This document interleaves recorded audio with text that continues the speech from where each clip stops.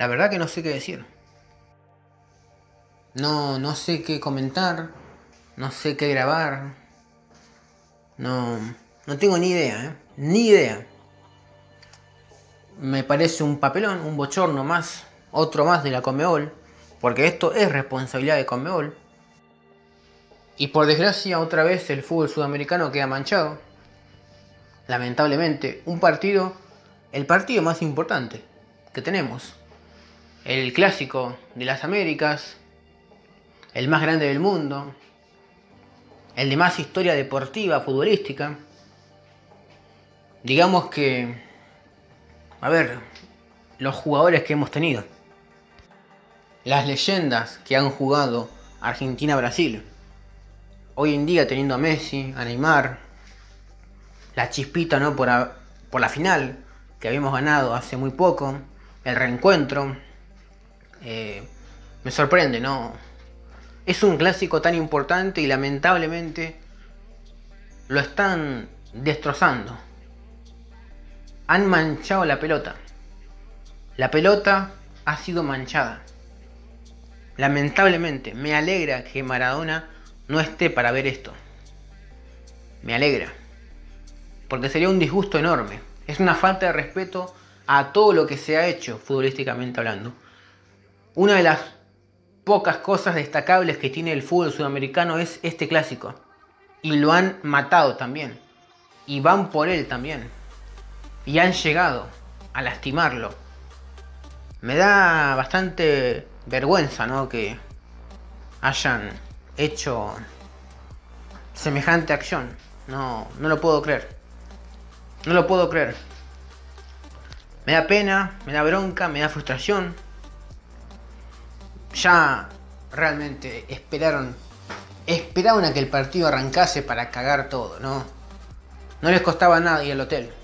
No podían hacer eso, ¿no? Claro. El Ministerio de Salud, no sé, ya, me perdí. Porque realmente son la misma porquería. Son la misma mierda. Esto es Brasil, chicos. Esto es Brasil. A los que me dicen, no, pero Brasil, pero el fútbol de Brasil. Brasil es es una mezcla de corrupción política y de fútbol. Y de talento. Eso es Brasil. Es una mezcla. Te pueden salir cosas buenas, buenos partidos, grandes jugadores, y te pueden salir estos quilombos. Como ya vimos. Con el VAR, con las polémicas, con la justicia, y hoy con esto, ¿no? Ya vimos cuando van los equipos argentinos, cuando va Boca, cuando va River, Independiente, ya vemos los quilombos que nos causan allá. Ya vemos los quilombos que nos causan esta gente. Y ahora, con Argentina lo hacen igual, lo vuelven a hacer.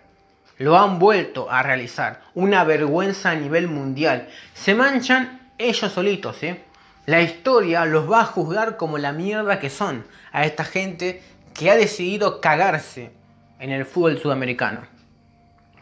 Me daba pena ver las imágenes de hoy. La Conmebol básicamente se lava las manos y dice, no, bueno, pasa que eso depende también de las federaciones, a ver cómo se organizan. Hay que esperar qué dice la FIFA. Bueno. Al final después van a decir, no, pasa que tenemos que ver qué dice el árbitro.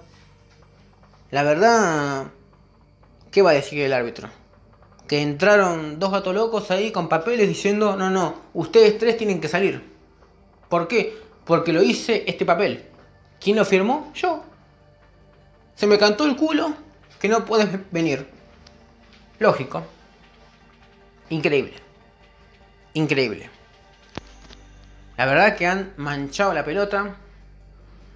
Han arruinado un evento futbolístico de gran nivel, del cual se esperaba mucho, lo han arruinado. Felicidades. En fin. No, si surge algo, más tarde haré otro video seguramente. Yo esperaba estar viendo el partido ahora mismo. No va a ser así. Tengo que estar grabando esta mierda.